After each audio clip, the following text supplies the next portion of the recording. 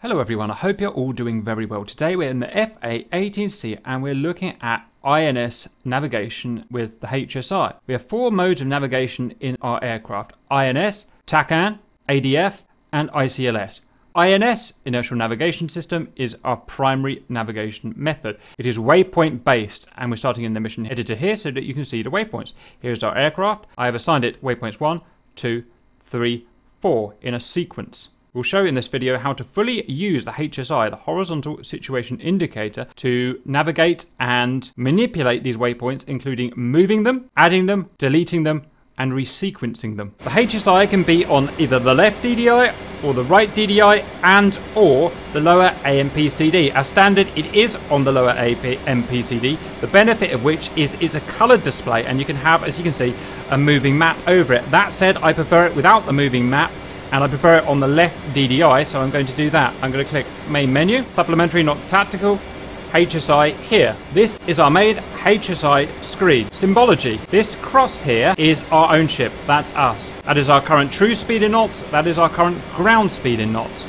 They're the same because we have no wind today. This is the compass rose around the outside: east, north, west, south. The remaining symbology we'll look at shortly. Our first OSB option is our position update. How do you want our position to be updated? Click on it. It could be INS, that's our default, or TACAN, or ADC, Air Data Computer, or GPS, and HSI to get back to HSI. Rarely will it not be INS. Update, currently not functional. Next is the scale in nautical miles from our own ship to the edge of the compass rose: 40, 20, 10, 5, 160, 80, 40. Next is our mark point, of which we get 9 mark points, currently not implemented. Next is data, where we get to look in more thoroughly at the navigation information. We will come back to that. Next is whether we want waypoints as our method of navigation, so the INS waypoints. We can box it or unbox it. With it boxed, we have the waypoint method of navigation selected. We can cycle through waypoints 0, 1, 2, 3, 4, and you can see the actual waypoint's location is shown by this circle and dot here, and the heading from me to that is shown this symbol here, and the reciprocal, that symbol there. At this point I can show that this line here is called a lubber line, and that shows our current aircraft heading on the compass rose, just left of north, as you can see. This little diamond here is our current track. At the moment our track is the same as our heading, but if for instance we had wind on and we had some slippage, then this would be heading maybe to the left, maybe to the right. It would not be the same direction as what we were heading. Next is our waypoint designate. This converts our currently selected waypoint into a TGT, a target point to deploy weapons on, and we will have a look at that a little bit later. Next is our sequence, and we have 3 sequences: 1, 2 and 3.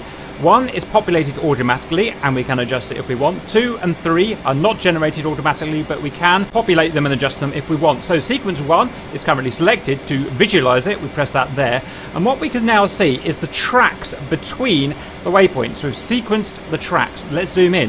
Waypoint 1, 2, 3, 4 with the tracks between them. Next is our current course selection. So if we wanted to fly a certain course, for instance if we wanted to intercept a landing radial, then we could use our course switch here. Just press it firmly with left or right click, and we've got now a course line that we can follow here. If we press it a little more firmly, eventually we will get on the UFC here, course select. We can then press it, and I want to enter a course for the course line of 078 degrees magnetic. Press enter, and you can see that we now have a course line set from our currently selected waypoints. Waypoint 4 in the direction of 078 magnetic. The same would work for TACAN as well. We can see that our course selection is 078. Next is auto. This means that automatically, once we reach waypoint 1, it will automatically turn us to the next waypoint in the sequence, waypoint 2. Next, the selected waypoint information is shown up here. Currently, from our position to waypoint 2 as selected here is 313 degrees magnetic and 10.0 nautical miles away from us, with an estimated time to reach a current speed of 1 minute and 42 seconds. Next is time UFC. This allows us through the UFC to change various time settings. Set will allow us to change the current dates, and I don't want to do that, so let's do that again. ET sets a stopwatch. We're going to press that, and we've got a stopwatch starting down here and on the HUD and on the AMPCD, and if we press enter, That stopwatch now counts, and it'll count up all the way up to an hour. Stop that. Press again to turn it off. Next, countdown. Countdowns from 6 minutes once we press enter, like that. And we can pause it at any time by pressing enter and set it off again. Let's turn that off. Next, do we want our time to be shown in Zulu time or local time, which are obviously different? And we can see that it's currently set in, I think this is Zulu time, and this is where we'll see it down here and down here, or it's been covered up. This guy here takes us back to the main menu. Sensors. This is similar to the SA page, where it will allow us to have radar targets, for instance, shown on our HSC, but it's currently not finished, so we're not going to go over that. That's something that will be added. Next is our heading select, currently set at 0. If we wanted to change our heading select, press that, left or right click, and we've got the UFC option here to change it. So heading select 0, I don't know, 2, 3, enter. We've now got a magnetic heading there around our compass rose. More information on that, you can watch our Hornet autopilot tutorial. For more information on how to use the course select and fly with that, please watch our TACAN and radial intercept Hornet video. ACL, currently no function, January 2020. Vector, currently no function. Mode. This basically decides how we're going to display the HSI. Do we want the track shown at the top? In that case, we will press track at the top. Do we want north at the top? Press that, and north is now orientated to the top. Do we want a map on or off? Well, you can't show a map on the screen. That only works down in the AMPCD. That's modal. Do you want to decenter the screen? You can see that our aircraft is now down at the bottom of the screen, and it allows us to look ahead by so many miles, depending on the scale that we've set. Or slew. Slew's an interesting one. It doesn't work at the moment, but if we make this screen assigned to the TDC, which I can do there with that diamond there, it will allow me to use the TDC up, down, left, right buttons to slew the map around. Not working at the moment, but will be implemented. ILS, not relevant to today. TACAN, fully covered in the TACAN video, not relevant to today. Next, let's have a quick look at the HUD. With our waypoint selected and our current waypoint selected is 2, we can see that we are 10.0 nautical miles from waypoint 2, and we have a pipper up here in the heading tape which shows us which direction we need to go to get to the waypoint. Next, we're going to go into the data menu, where most of the work can be done. There's a lot of data in here, so we can choose our own aircraft, a waypoint, a TACAN, and end data has no function. HSI will take us back into data. Our own aircraft shows our current INS position, so if we unpause, you can see that our northing and easting is changing. Current wind speed, the current wind direction, the current magnetic variation is 1.33 degrees in this part of the world. Here we have our GPS horizontal error of 16 feet, our GPS vertical error of 17 feet, and our GPS time. Extra functionality, nav CK has no function. Heading, do we want it magnetic or true? So currently magnetic, we can change it to true, and if we zoom out, you can see as I cycle between magnetic heading tape, true heading tape.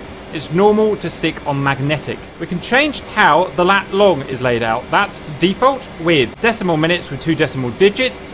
We could have degrees, minutes, seconds. We just get those 2 options. We're going to leave it on decimal minutes.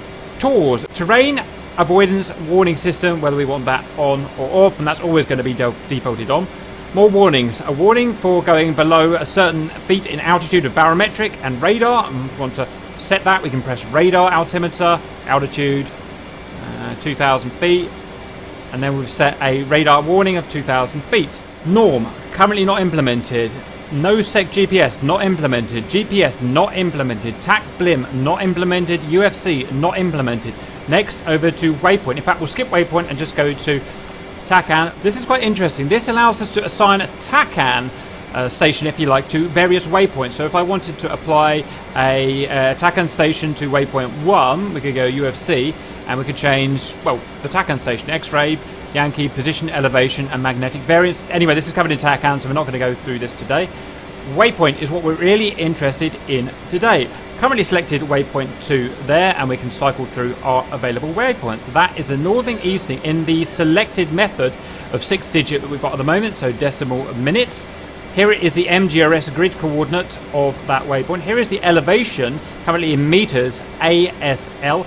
Here is our offset information, range, bearing, grid, and elevation. If we wanted to, for instance, offset from a waypoint, maybe for offset bombing or something like that. That's a separate video. We're not going to go through that today. Here is our time and target and ground speed for time on target. That is covered in the time and target Hornet video we've done, so we're not going to go through that. Here is our current waypoint sequence as relevant to sequence 1, 0, 1, 2, 3, 4, and we can shake that about and move that up as we'll see later. Nav CK option not implemented. Our ability to cycle waypoints. Ref WP not implemented. Sequence, as we saw before, we can cycle between our sequences, and when they're boxed then they are selected for use. FLRP not implemented. Overfly 1 not implemented. This takes us back to our main menu. Precise. Do we want to use 6-digit coordinates or 8-digit coordinates? So in this case we've got decimal minutes with 8 decimal numbers, or we could have decimal seconds if we had decimal seconds selected back where we saw before. Datum pause 7 not implemented. Sequence UFC. This allows us to change parts of our sequence. Ground speed, target and TOT are all a part of time on target navigation. Got a separate video on that. Insert waypoint, delete waypoint, and we'll go through that a little bit later. Next, air-to-air waypoint. This selects the current selected waypoint as our air-to-air waypoint, which means bullseye. The way we would use that is, for instance, if we had a real mission waypoint, bullseye up here, we would position our waypoint of interest over that bullseye there. Then we would come here, we would box it. Waypoint 3 is now chosen as our mission bullseye, and it will now appear, for instance, in our attack radar screen, and we cover that fully in the attack radar. We're not going to go over that. GPS, no function. SLU, no function. UFC allows us to change the particular waypoint that we have selected at the moment. We can change its lat long, we can change its elevation. Grid, not functional. Offset does work, but we're not looking at that today. So we're going to come back to the screen shortly. Get back. Just HSI. The first thing I want to show is simply navigating between the various waypoints. So let's select number 1. There is a waypoint 0. That's where we start, by the way. Waypoint 1 is next. Unpause. So simply turn so that our heading, in this case magnetic caret here, is over the waypoint marker there. Wait till we get to 0, and then because I've got auto selected, I haven't, now I have, then it will automatically update. Let's skip forward. Elevation is not important here. We can be at pretty much any altitude. And we've got to it, and it's now onto waypoint 2. So we're going to do a sharp turn. I didn't realise I got that fast. Pause there. You can see that I've gone quite heavily off track, and that's not important in this case. But if it was important, if we did have to stick to the track line perfectly, we could use our course line here. We would then get on the HUD course line information to tell us how to fly along the track to the waypoint. That's covered fully in our radial intercept, so we're not going to go over that now. Okay, 4 miles to waypoint 2. At waypoint 2, it's now taken us to waypoint 3 over on the left here. 5 miles to waypoint 3. Now here's where things get a little spicy. Waypoint 3 is our target waypoint, or we're going to make it our target waypoint. It is currently, if you remember in the beginning when we were looking at the mission editor, somewhere near our target, but not near enough to drop a bomb on. So we need to just move it now. And one way that we're going to do this is go to the F10 menu, and we're going to find a target down here. And we're going to do this with precise coordinates, 8-digit coordinates, to get it as close as possible. To cycle through the coordinate method, looking at the top left, and Yankee. You can see I've got the different coordinate methods. Now, I've got 8-digit decimal minutes, so we've got to get the right ones. Well, there's 8-digit, but that is not decimal minutes. That is degrees, minutes, seconds, and 2-digit decimal seconds, 8-digit total. So don't be fooled into thinking those coordinates would work. The way we've got our Hornet set up today, they would not. So we would have to change to the other method of lat long units as we saw earlier. So let's keep going. There's no good, no good. And that's the closest we're going to get. That is degrees, minutes, and 3-digit decimal minutes, total of 7 digits. It'll be good enough for today. Hover over our target in this case. I'm going to write down those coordinates now, and then we're going to input them into the aircraft. Select waypoint 3, I've already got it selected. Data, UFC, position, latitude, northing, which is the 2 button, and it's going to be 2506. Enter, and now we want the decimal minutes, so that's going to be 828, and it's asking for 8-digit rather than 7-digit, so I'm going to stick a 0 on the end. Enter. Now we're going to type in the easting. Easting. We need an extra 0 at the beginning, obviously, because it's the longitude. This is how it's going to work. 5618. Enter. 3-digit decimal minute of 720. 0 with the next to 0 because we're padding it out to 8-digit. Enter. Elevation in feet of 119 feet ASL. Check. That looks good. That looks good. That looks good. Now note that if you had precise 8-digit degrees, minutes, seconds, decimal seconds mode, then you would enter that slightly differently. So you just have to understand there's two different ways of doing that. So we've now moved the waypoint directly onto one of our targets. And to prove that, what we're going to do is go all the way back out to HSI. And we're going to come back to this one, a waypoint designate. We're going to turn the waypoint 3 into a target. So press that, and voila, that diamond in the Hornet means it's a target point, and it's directly on that middle vehicle, exactly as we set it in the F10 menu. We can now go drop a JDAM or a laser guided bomb or whatever we want on that target. So we've showed how we can edit a waypoint and or convert it into a target point. If we want to just get rid of the target point, we can press that and turn the waypoints back on. What if we want to resequence or add or delete waypoints? We're going to go to data, waypoints. Well, I want to add a new waypoint. I want to add waypoint 5 in, and I want to add it after waypoint 1. That's how I'm going to edit my sequence. So I'm going to go to sequence, UFC. I'm going to go to insert waypoint. Which waypoint do I want to insert it after? Waypoint 1. Enter. What's the name, if you like, of this new waypoint? It's going to be number 5. Enter.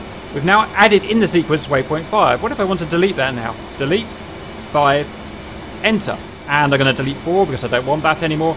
I want to add 4 back in. Insert 4. Enter. And now I can go and populate that, select that and populate it with information. And if we wanted to use our auxiliary sequences 2 or 3, we would just select them, and you can just go and add in waypoints in whatever order you want again, and you can create new sequences like that. That's all I've got to show on INS navigation January 2020. As more features are implemented into this INS and HSI, we will cover them in separate videos. I hope that was useful, and see you later.